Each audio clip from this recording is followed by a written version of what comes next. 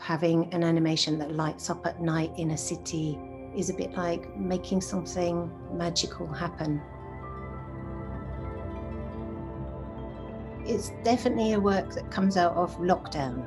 So it's a woman who is thinking about her need to be outside. And it's almost like she's dreaming that. And she sees birds flying and she thinks that they have a greater freedom because they can fly away. It tries to capture that sense of wonder. So she gets sort of absorbed into this huge force of nature. And in the end, she becomes a fossil. So the trace of her is still in nature. I think if we think of ourselves as part of the universe, part of a much, much bigger thing than us, then we can see how life is a kind of transformative thing within a much bigger scheme. And somehow, for me, that's reassuring.